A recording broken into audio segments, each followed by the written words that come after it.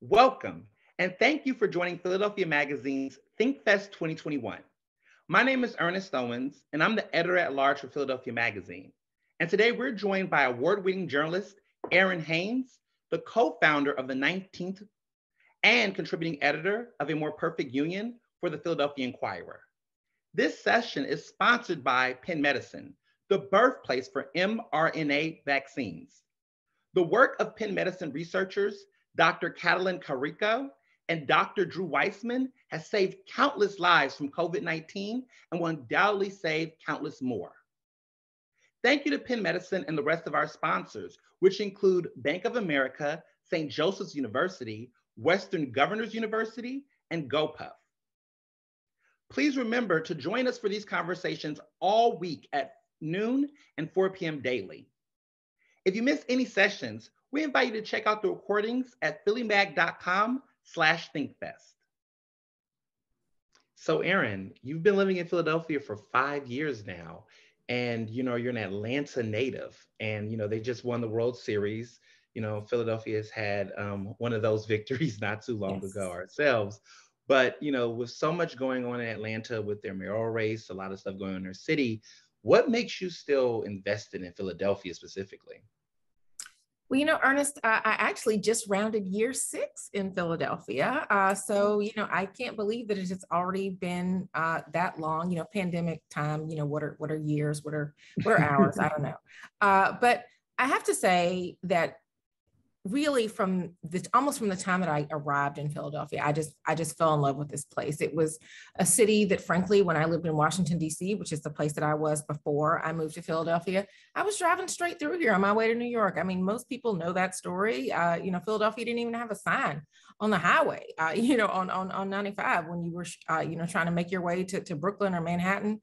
They didn't even acknowledge Philadelphia. And so I think that gives the city a bit of its, kind of imposter underdog, just one more way to ding us. But within, I would say maybe a month and a half of moving here, I was just like, why isn't everybody here? Why don't people know about this? Like, how was I just driving through this place? I love it so much because I mean, from the people to the neighborhoods to obviously the food, it is an amazing American city. And I have just been very happy and excited to call this place home. I think that is probably why it has been, I feel like, relatively easy for me to kind of become a Philadelphian. One of my friends is a native here, has kind of given me the title of half John. So I've been here for 6 years now. I'm working towards my full John status. I don't know what else I need to do to get there, but I reached it at year 10. I became a full John at year 10. That's when you get to full John status? I think a decade. That's good to know. You gotta have that double digits. That's good to know. But honestly, I mean, because the city has embraced me, and I have so much love for the city. I'm an ambassador for Philadelphia. There's so much here. And I think, this as somebody who moved here and fell in love with the city too. Oftentimes I feel like Philadelphia doesn't even know what it has. And so, for folks like us to be here and to show the city to itself in so many different ways, the good and the bad, honestly, I think is important. But especially the good, because there is a lot of potential here and there's a lot of good that's already happening here. Absolutely. Both of us are from the South. You're from Atlanta. I grew up in Houston. We argue that Houston is the culinary capital of the South. Okay. But we both came to Philadelphia and fell in love with the city, of course, as transplants. And both of us started off, I think, in our journalism career covering race and how it involves Philadelphia before you became the editor at large for the 19th. And of course, the new project you're working with, the Inquirer, that we'll be talking about. You started off as a national race and ethnicity reporter here for the Associated Press. Mm-hmm. And what was that like, coming into Philadelphia as a national reporter covering race, not just, across the country, but also in Philadelphia, and making those connections? What was that like? Yeah, well, I think a couple of things on that. One, from the time that I got into journalism, I got my start in journalism in the Black press in Atlanta. I worked at the Atlanta Daily World. And, when I was there, kind of got the foundation that has carried me through my career, regardless of where I've worked, which is that stories centering Black people, Black life, right? Now, and which is not just Black trauma for people who don't understand the holistic view of what it means to be Black in America and what that says about our country and our democracy, was something that was very important to me and something that was reinforced and affirmed for me because I started my career in the Black press. And so that was something I took with me throughout my career, even before I had the, kind of official title of National Race Writer. And, when I came to Philadelphia, I was actually still freelancing. I'd freelanced in Washington, D.C. after I'd left the Washington Post, and that was going well. And, I really didn't think that I was going to go back into a traditional newsroom anytime soon. But, I came to Philadelphia. I'd done a tour at the Associated Press in my hometown, Bureau of Atlanta. And so when I came to Philadelphia, I thought, well, let me just see if there's an opening in the Philadelphia Bureau. And lo and behold, there was. And not only was there an opening, but the opening was for a job called, covering the urban affairs beat, which, for those of us that are in the industry know that means, any and everything dealing with Black and brown folks, right? Right. But Philly, I quickly learned, was really one of the ideal places in this country to cover those issues. Obviously, we talk a lot about how the city has had the unfortunate distinction of being, one of the poorest big cities in America. A lot of that affecting people of color, other marginalized folks in the city, but also just has a really rich and robust history of along racial and ethnic lines. These neighborhoods with so much character and identity around race and ethnicity. There's a lot to mine there. There's a lot to talk about in terms of race. I found out, because I was trying to solve the mystery of, like, why do I love Philadelphia so much, like within the first 2 months of me living here? And what I learned was, Philly was the third most popular stop on the Great Migration, right? So people from the South like us come to Philadelphia, at the turn of the 20th century and make their homes here, settle down and put down roots here. And that is why, there's kind of a Southern sensibility in certain parts of the city, especially with Black folks. You meet people who, are Philly natives, but it's like, okay, well, where are your grandparents from though? And inevitably they're going to name some Southern state, right? People use y'all a lot here, here, that which is is Philly. interesting. Yeah, people use y'all a lot here. Exactly. Which is interesting. Like, they use it naturally. Like, they're like, y'all. I'm like, interesting. Because their Southern kin came here, almost a century ago. So it really is kind of amazing to think about that. But like I said, I mean, to cover race in America, Philadelphia was an ideal place to do that. And I think it was really, my training and career really served me well by the time I came here, because I was able to kind of see and write about those issues from a national perspective from one of the biggest cities in the country that is still very much grappling with those issues, and that is outside of the South, which I think is important for people to understand. Race and racism and inequality, especially along racial lines, is not a problem in our country that is relegated to one section of the country. Absolutely. When I think about those linkages between the civil rights movement, Philadelphia, us being the second largest city on the East Coast under New York, it's the conversations. I mean, growing up in Houston, Juneteenth was something that we just always had, and I know that in Atlanta, there's like that rich civil rights history with MLK and so many others that's rooted in Atlanta. Like, I did a story about the Black business community in Atlanta and how it's booming and how people talk about it as being a mecca of sorts. But then when you look at Philadelphia, there's still so much opportunity and history that isn't still explored in the same way. And celebrated in the same way. Yeah, celebrated. I think that's the right word. I guess through your exploration, being here for like half a decade, being a half John, as you describe yourself, what has it been like to see that difference in celebration or embrace of that history of Philadelphia and in Atlanta, that compare and contrast? I know you go back and forth between Atlanta to your family. Yeah. So, I mean, look, every city in this country, as well as the country at large, loves, the story that it loves to tell, has a story that it loves to tell about itself, right?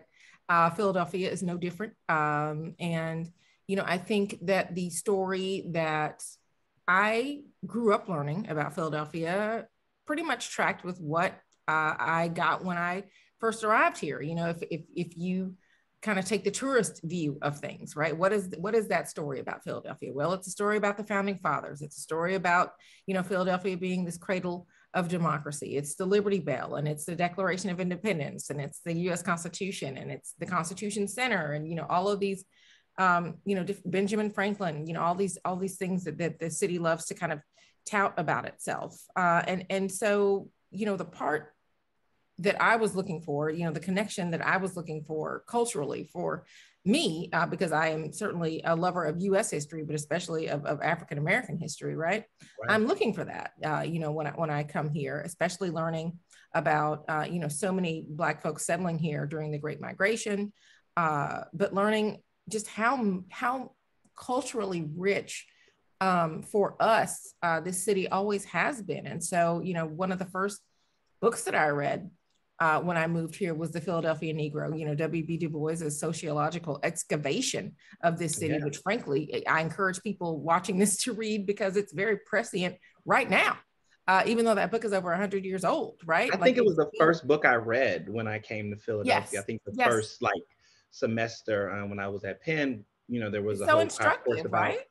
Philadelphia, yeah, and I think that was the first start, and then everything else kind of was after that, even before the Constitution, which is interesting. So, because you read that and you come to understand why Philadelphia is set up the way it is, how certain neighborhoods exist the way they continue to exist the way that they are, like you know how Black people settled when they came here, and the kinds of jobs that they settled into, and how you know, that is a legacy that still kind of lives with us today. Like it was fascinating. Not to mention, by the way, this man drew all of his own like graphs and charts, and it, you know, because it was you know, the early 20th century. Like there wasn't, you know, he wasn't able to just do this on his laptop. So it was kind of amazing. But you know, I think cities like Houston, cities like Atlanta do tend to kind of put their Black history a lot more front and center than Philadelphia does. You know, put it right up there with the George Washington, Benjamin Franklin stories, because the contributions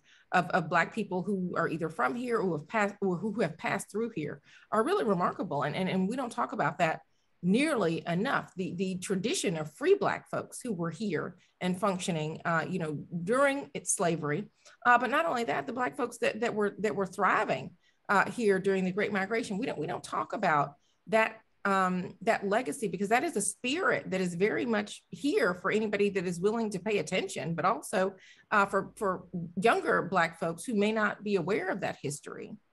You know, that history has the ability to empower folks, right? Or disempower folks. Right. And so that's why it's important for us to tell the whole story about Philadelphia and not just the parts that make certain people feel good or feel better. So true. So you know, we both have been writing about Philadelphia from different perspectives. One of the things that I have done when telling the story of Philadelphia and its evolution has been to consistently talk about the current topics that are happening, but then also talk about invoking that history for context. So when we talk about the history of policing in Philadelphia, you cannot not talk about the move bombing. When you talk about the current issues around poverty in Philadelphia, and some of the biggest improvements of Philadelphia, you can't ignore the conversation around gentrification. And so I have, you know, a lot of my columns and things that I write for the magazine, I'm oftentimes integrating that history and that nuance to really, you know, help tell that evolving story of Philly. What have you done, and what's your approach to telling that story of Philadelphia? One, for those who live here, but also to the nation. You're on MSNBC. You're, you know, at the 19th. You're about to do this great project that's just actually launched not too long ago for the Philadelphia Inquirer. You got local, you got national, international to a certain extent. How are you telling that story? Yeah, I mean, look, I think what you're bringing up is so important because context does matter, right? People need to understand that none of this is happening in a vacuum. None of what the issues that we're talking about are not happening in isolation, right? Like they're intersectional. But not only that, they are on a continuum of history in this country, which is why it is so important for us to know and learn our history. I mean, I'm just going to keep saying that because, you know, the past is present, very much present with us. I mean, literally present with us in this city. Like, you know, you're on one block and there's Liberty Place, you know, kind of you just kind of shooting up into the sky, and then you go, you know, a couple of blocks over, and there you are in Old City walking on the same cobblestones as Benjamin Franklin. Like it's wild. Like literally, you can see these two things kind of coexisting, and so that really makes me think a lot. And I've written about this in the Inquirer. It makes me think a lot about what it means to be a citizen at this point in time. Who gets to participate in this democracy, right? You know, seeing the reckoning last summer with that diverse coalition of protesters in the streets, you know, sustained for weeks. You know, I thought, you know, who does get to protest, and what is the story that we tell about the ongoing revolution, right? I mean, we love the American Revolution as an origin story in Philadelphia, but you know, what if we thought about that as the Museum of the American Revolution, one of my favorite places in the city, does? What if we thought about this is an ongoing revolution, and who gets to participate? Is that more inclusive? Are there more women, LGBTQ folks, the disabled community, other marginalized folks, people of color? Like, who gets to be there? Because those folks were very much not excluded, you know what I mean, during the initial American Revolution.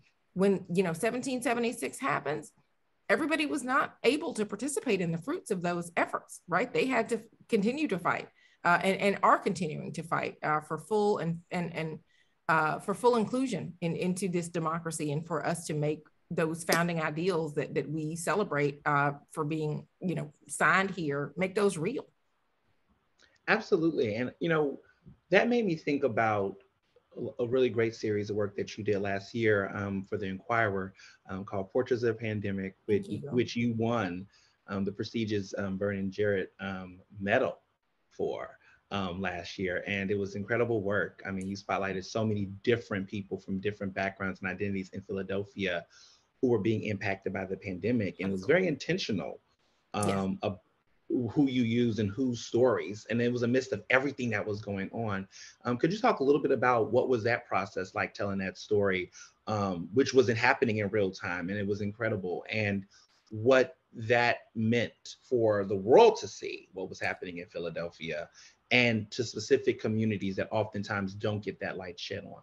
Yeah, listen, thank you so much for mentioning portraits, because that was work that felt deeply meaningful to me at that time. You know, just for a little backstory for everybody watching, you know, we had just started the 19th, you know, just a few months before the pandemic, March. You know, I thought January, February, I was on the campaign trail, Iowa, New Hampshire, South Carolina, and then we get to mid-March, and you know, this country is on lockdown. Joe Biden is, you know, the presumptive nominee, but he's off the campaign trail. So as a political journalist, it was just kind of like, well, what are we supposed to do now? Everybody's just kind of looking around.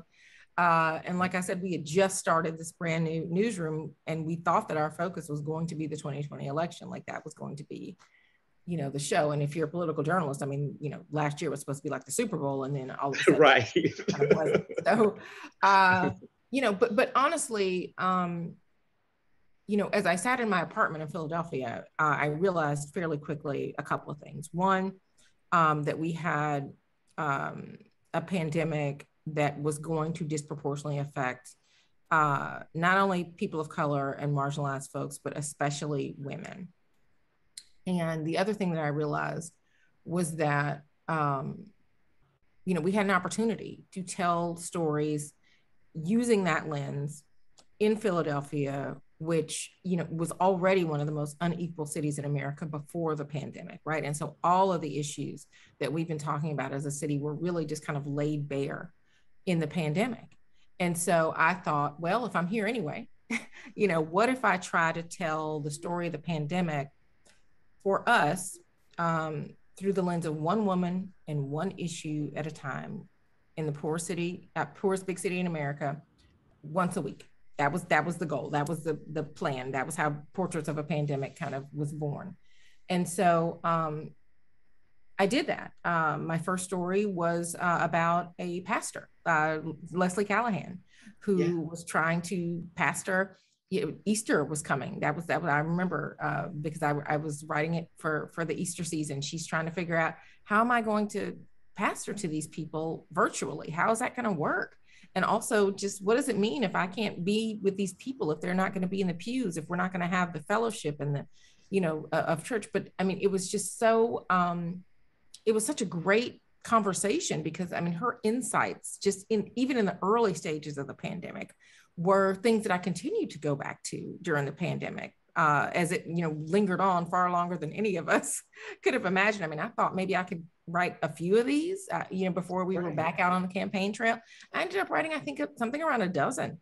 Because the campaign just went on, and it was just like, well, we just, we'll find somebody else to write about this week. And there was no shortage of women who were absolutely resilient, absolutely responding to and being impacted by this crisis, and quite frankly, who were in such survival mode that nobody was really asking them, like, how are you navigating this? And also just how are you doing? And so for them to have even just a moment, a conversation with a reporter where they're able to reflect on that, that really felt like my best and highest use as a journalist at that time. I mean, yes, the campaign came back into focus later, but what was important about that? Like, because I'd had those conversations, I realized like that the pandemic was absolutely political for people and that it was going to motivate people, Philadelphians included, to the polls in November. And that's exactly what you saw happening.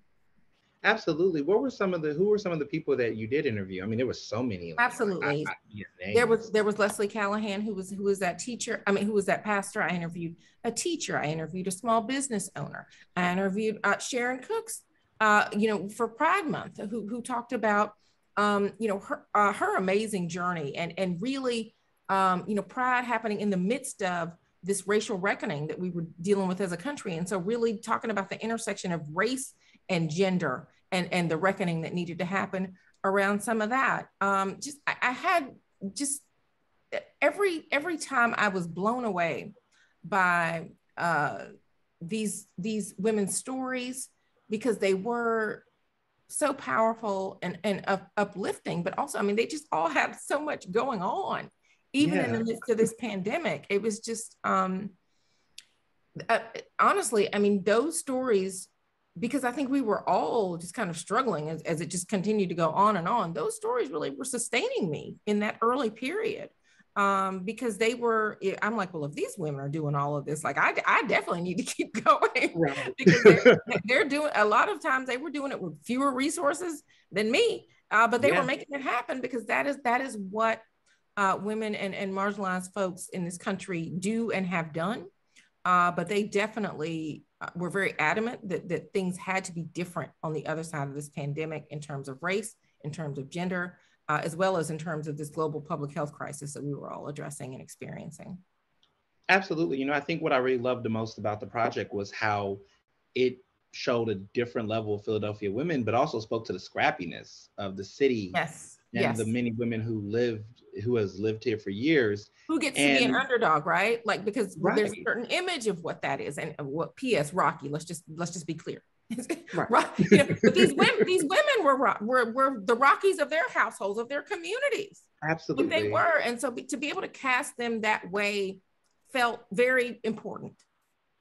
No, totally. And I, thinking about it in general, like you said a little bit earlier, how this was kind of interviewing them helped set the tone in a way of like what those issues were on the ballot. Yes. In 2020. What I thought was great was that it wasn't like hyperly political in your face, but it was interesting because a lot of the issues that were being talked about by candidates during the election was reflected in this in a way that didn't seem slanted, one way or the other. I mean, there were a lot of progressive ideals and views, but just knowing the issues and seeing how these people were going to show up to the polls. Yes, how they've been impacted by, whatever we were talking about in any given week, right? I mean, because we know, yes, these issues, things like education or things like business, these issues on their face are nonpartisan, right? But they are absolutely political. Absolutely. So, transitioning from one project to the next, that project was award-winning. It was definitely incredible. And that was, a big highlight for me, at least in my journalism reading of 2020. Now we're into 2021. We are. And you are, you're kicking it forward. I mean, you're on the, the list of most influential Philadelphians. And whatnot. You're Thank on the board you. of the LinFest I feel Institute. very fortunate. Right, you're on the LinFest Institute board, which is in I am. Philadelphia. So you're really sticking your roots deep in Philly. You look like a lifetime resident, you You know? guys are trying to keep me here. I can tell. I'm feeling the sisterly affection. Yes. 1000%. one thousand And I percent. mean, you're a frequent traveler of South. That's just seems to be your Sure. favorite restaurant in Philly. You love Listen, I South. mean, somebody please reach out to me with the best sweet tea in Philadelphia, and I may not need to come home again. I don't know. Right. And now you're launching into a new project with the Philadelphia Inquirer. You're the Yes. contributing editor and the creator of A More Perfect Union, which has really kicked off. It kicked off 4th of July, Independence Day. And there you were at the Revolution Museum, one of your Yeah. favorite places, One of my favorite places. in a red dress, slaying, announcing, this project, looking like Yeah. Miss Lady Liberty 2021. You're hilarious. Listen, I mean, look, thanks for bringing up A More Perfect Union. I'm Yeah. very, very, very excited to be helming this project because I do believe that, as journalists, we get great ideas if we're lucky. We get great ideas in our careers, and this really did feel like the right city, the right newspaper, and I felt like I was the right person really to help to tell this story about Philadelphia, and also because I care so much about this city, and because I see where we can go as a city, as a country, as a democracy. Bringing all that together in one project that really not just shows us who we have been, but who we can be, right? As as a city that touts itself as a pioneer of democracy, that is so proud of the founding ideals that have shaped this entire country. Like, those things are not stagnant. Those things are living and breathing and evolving in our city, in our country. And we as Philadelphians, I mean, I feel like we almost have a responsibility to carry that work forward, not just for ourselves, but for our fellow American citizens. And so for people who don't know, the backstory for A More Perfect Union, last summer during the reckoning, which really was a reckoning around institutional inequality. Yes. Right. And so I'm thinking about this, and I'm really starting to wrap my mind around the idea that, Benjamin Franklin was prolific, invented many things, started many institutions right here in this city, whether we're talking, I mean, a lot of so many of the institutions that continue to be impactful on our lives today were started in Philadelphia, whether we are talking about your beloved alma mater, the University of Pennsylvania being the first, university, or, the first bank, the first penitentiary, Eastern State. People walk by there every day on their way to some restaurant, right? Without knowing that history. There's so many firsts in Philadelphia. I was at the Betsy Ross House not that long ago. I mean, we don't have an American flag if it is not for Philadelphia. But what really occurred to me as I was thinking about those kind of institutional firsts was that if those institutions were born here, then inequality was also born here, because those institutions inherently are unequal. They remain unequal, and that inequality was baked in from the beginning. And so that is something that we need to talk about in the same way that we talk about the framers and the Liberty Bell and the American Revolution and all of the rest of it. Like, we have to talk about that. And if we are proud of these institutions that have, some of them have a lot to be proud of, for sure. Right. We tell the full story about them too, right? And this is not about making anybody feel bad or shaming anyone. It is about having the historical foundation, that context, right, that we both know is so important, to, when you know better, you do better. And so having that information means that you are able to make a different choice. But these are choices. Everything that happens within these institutions is about people making certain choices. And collectively, as Philadelphians, we have the ability to come together to make a different choice about who we want to be as a city, and, as an extension, who we want to be as a country and who we want to be as a democracy. And so I assert, and our project is going to assert that, we can move in the direction of perfecting this union, but we have to decide to do that together. But we also have to understand why that is necessary, and that the legacy of those institutions is still very much present in modern day Philadelphia. Modern day Philadelphians living right now are experiencing, they are on the receiving end, and they are also benefiting from that legacy, right? Wow, such optimism, so Philly. I think you're a full John now. Wait, elevated. Breaking news. I think you made it. Breaking news. I will say, wrapping up is that, you're right. I think a lot of times when telling the story of Philadelphia, as journalists, as thought provokers, the idea of telling truth without shame, I think, is what makes us a city. And not just the truth that makes us feel good. Right. All of it. Right. All of it. Like that. And that it's important. Yeah. Who are we as journalists if we are not leaving behind the most honest and accurate record of who we are? That is our job. Absolutely. I 100% agree. And I think, in telling this story, I mean, our journeys, our histories from the South to the North, and, seeing how this city has evolved and just not forgetting those roots as we look forward. I think you're doing incredible work to do that. And, I'm grateful and happy that you took some time out to chat with us today about that work. Is there any lasting note you want Philadelphians to know? Absolutely. I mean, I think, your work and your witness here in this city as a transplant has been so vital, because, I truly believe that as journalists, our lived experience is our superpower. The lens that we bring based on the experiences that we have, where we come from, who we are, our various identities, like all of that plays into how we are going to be able to see and shape stories, the decisions we make about who to cover, what not to cover, right? These are all very important. These are all very important. And you being, one of the gatekeepers of that work as editor at large over there is at Philly Mag is hugely valuable. The story, again, just tying history into this, the story that Phyllis Wheatley would have told about Philadelphia is not the same story that George Washington would have told about Philadelphia, which is why it's important to have both. It's important to have everybody's voice, seen and heard in this democracy. And so, that is really my aim. I know it's your aim as a journalist, is to bring more people into this conversation, into our democracy, and really into our city, so that we all can embrace what it means to be a Philadelphian, and the truth of that, and our obligation to show that brotherly love and sisterly affection to make this a more perfect union. So thank you for having me. Thank you for being here. Thank you so much. This is awesome. Check you out. Follow her on Instagram, Twitter. She's on social media.